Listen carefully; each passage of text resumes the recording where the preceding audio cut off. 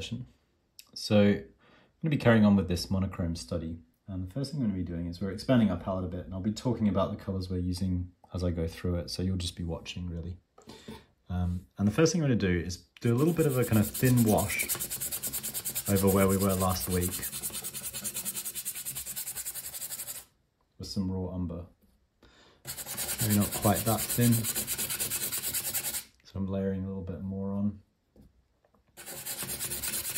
And I'm kind of forcing it across the surface.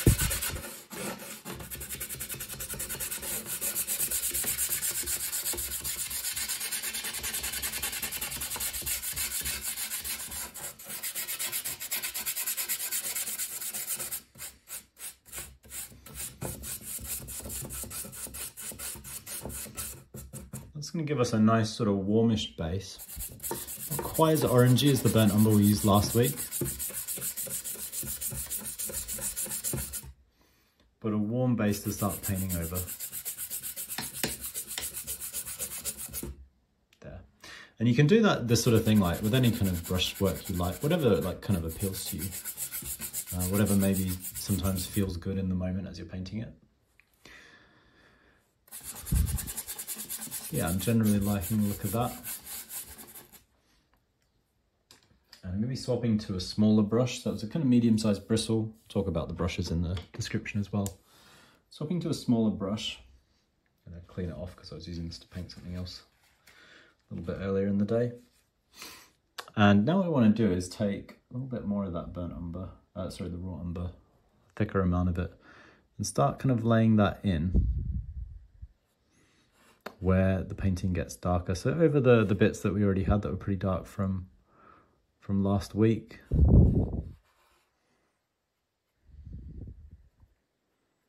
So partly sort of washing over.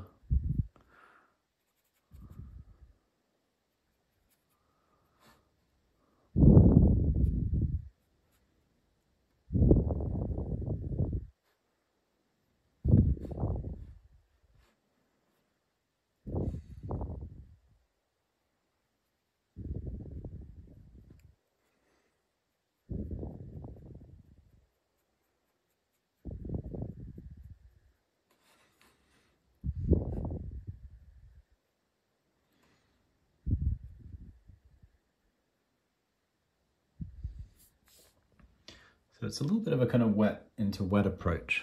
And we're going to be building on top of this as well. So some of these bits are going to go even darker as I go with this painting, but it's very like progressive. It's very nice to like work with these sorts of monochrome studies because everything's kind of limited. So if I want to go, say, a bit darker generally down this side of the face, I can just start washing a bit more burnt umber over it. But I've still got the kind of underpainting below, holding everything together, because I'm essentially kind of glazing these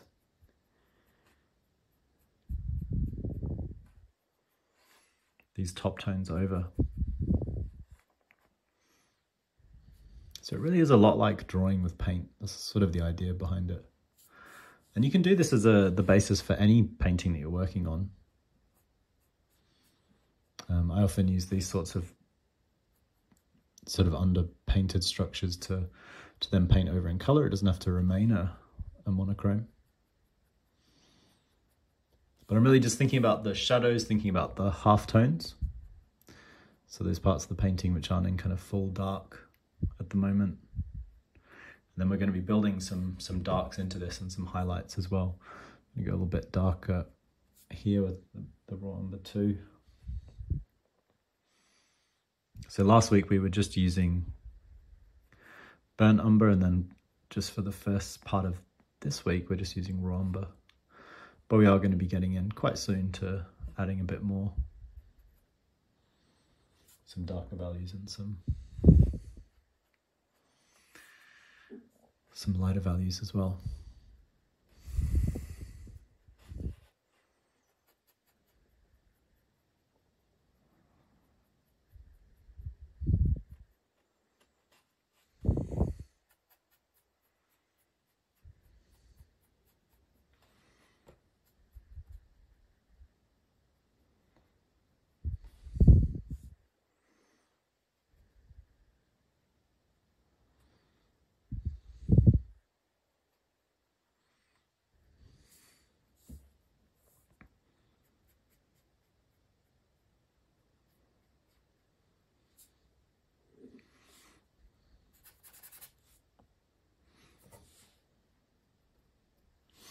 Maybe a bit of a thicker layer over the top part of this knot.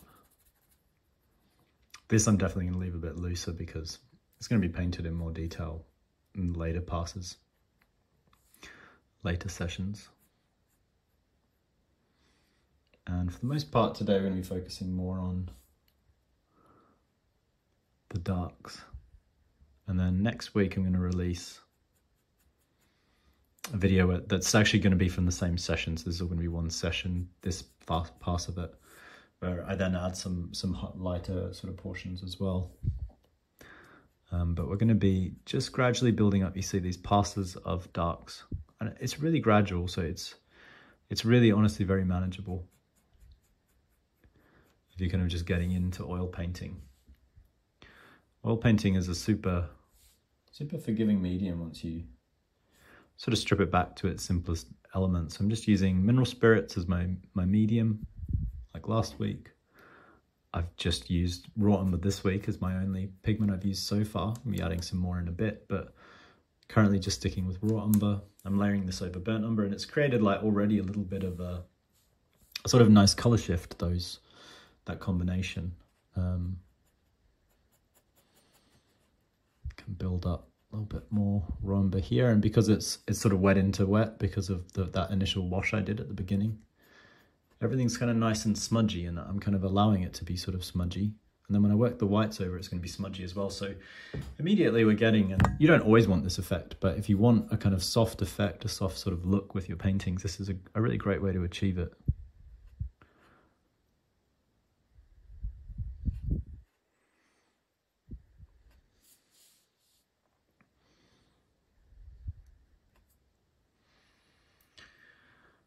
See, that's not looking too bad. I'm going to go to a much smaller brush now. And I'm going to pick up a little bit of burnt umber, not just raw umber. And we're going to start feeling into the really dark bits of shadow a bit more.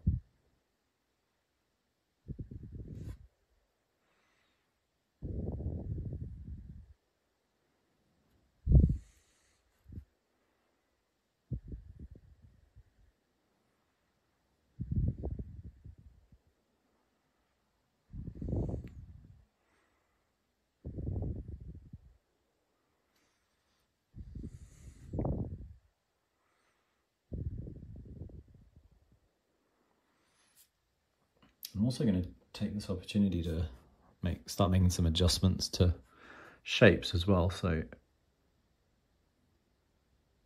this eye, for instance,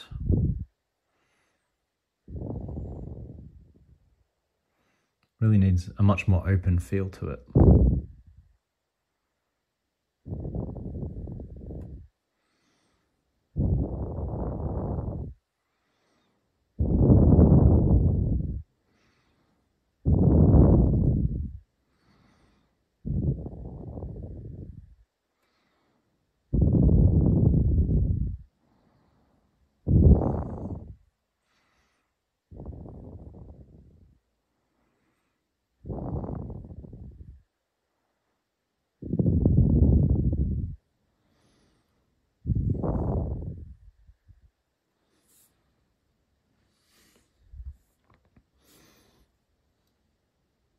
There, so that's really kind of describing the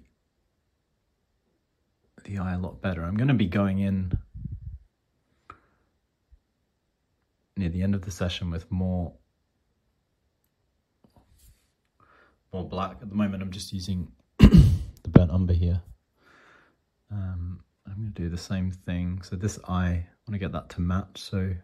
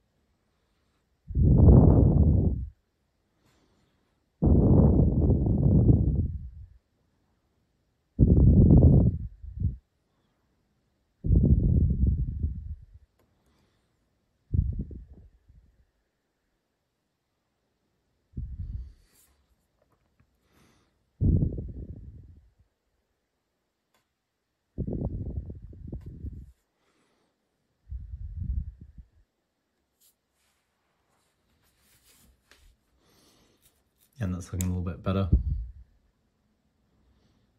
We'll have an opportunity to kind of go back over and even rework all this stuff further. So I don't worry too much if it's, I'm sure like when you're watching someone else paint, you can always see issues with their painting, but I'm not too fussed if like it's not perfect at this point. Because it's this process of just kind of gradually developing a piece. And you just kind of go for the best you can at each pass. And with oil paints, you can always go back over. So I know that like I'm not too fussed if things aren't perfect, because I know I can go back and correct things if need be.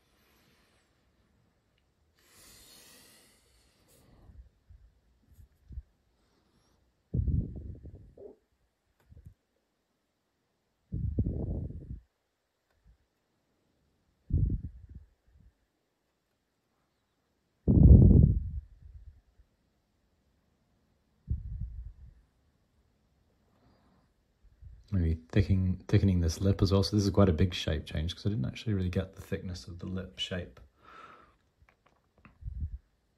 where it's kind of curving down into shadow in my first pass. And that really helps quite a lot. Getting all sorts of smudges you may notice at the edge of the canvas, but I'm not fussed at all about that.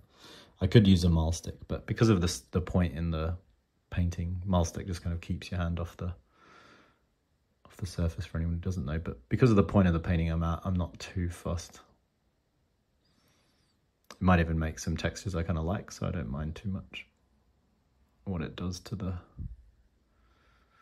surface.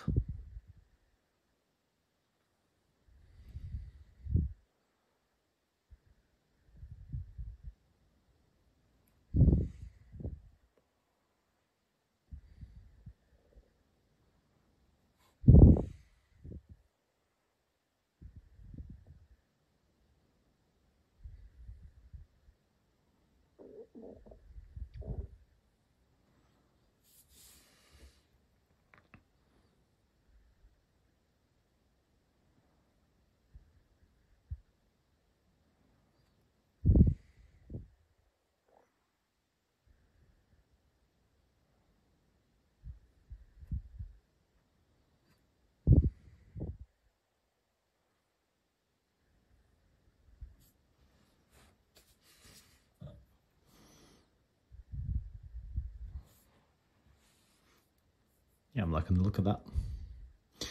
And the final thing I want to do is, so I think I've got most of the kind of fundamental parts of the shadows developed here. Maybe go a little bit darker.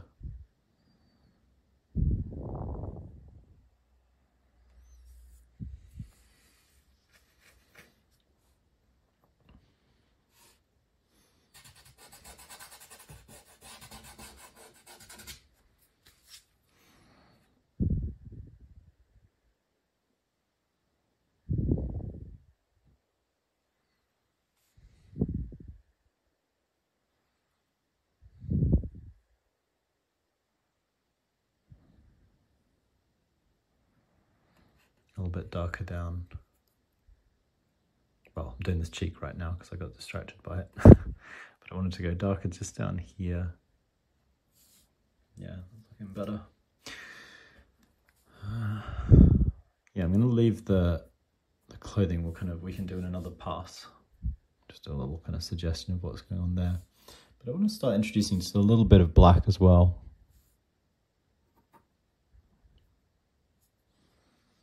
So one place the black is definitely going to be is inside the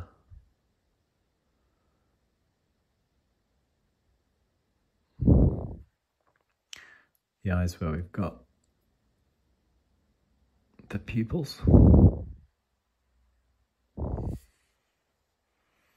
And then also some darker accents around the eyes is also like underneath this eye. A bit darker. This edge as well, places like the nostrils.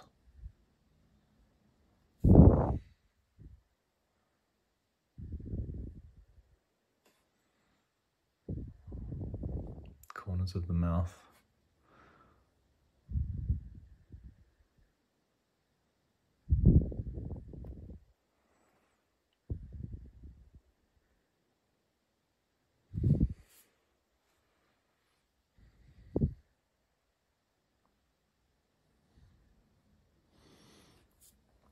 And then through the hair a bit as well, particularly sort of down this edge of the hair.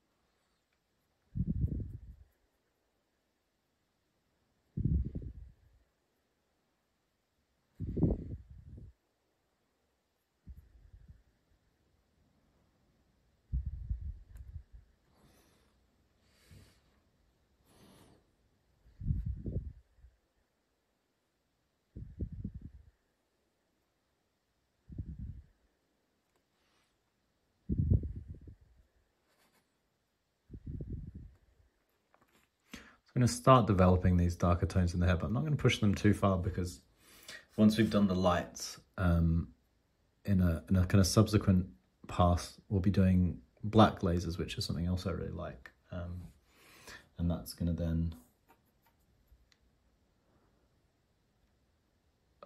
add these darker darks, but in a way with black lasers they tend to remain a lot richer, whereas if you're sort of blending black into the blending black into these browns, they kind of go a little bit, kind of drab grayish. We don't necessarily want that, so I'm just getting it in to have a little bit of a feel for like how dark is it going to go, because we don't know how dark the piece is going to go until the black's kind of fully in place and play. It's going to be down here as well.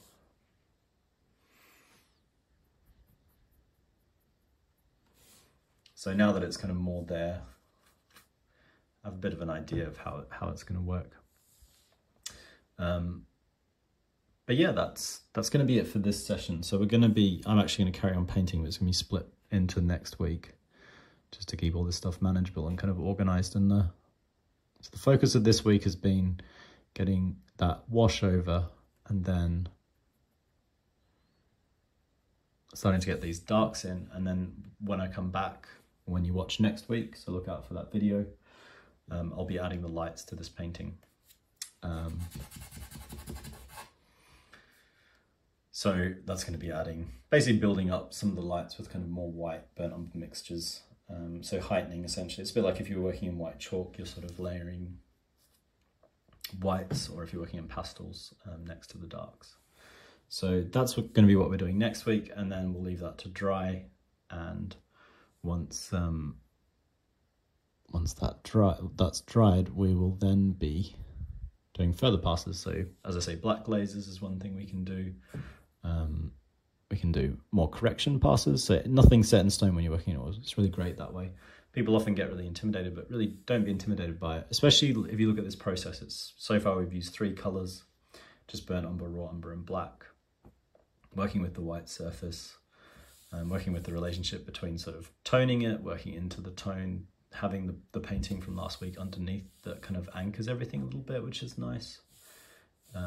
All those sorts of things, they all kind of help keep everything manageable. So really just try to follow the process. Don't get too hung up on anything in particular, anything that maybe goes wrong or you struggle with, because you can always make corrections. It's always possible to correct oils.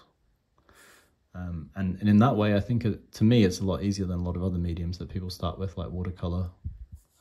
To a certain extent, acrylics are correctable as well, but they dry so quickly you can't necessarily adjust like on the surface in quite the same way. So yeah, oils are really great.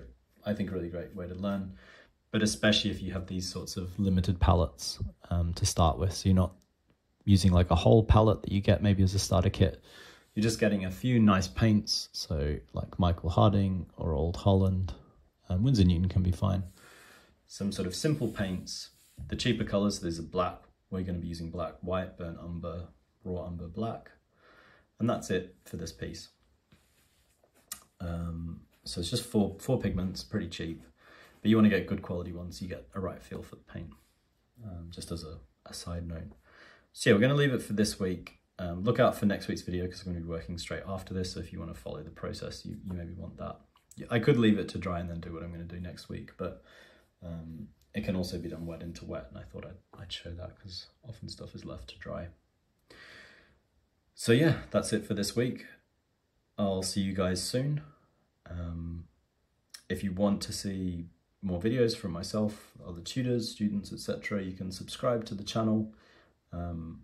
And you can also click the link through if you want to see the sorts of paid qualifications that we offer. So yeah, that's it. And I will see you all soon.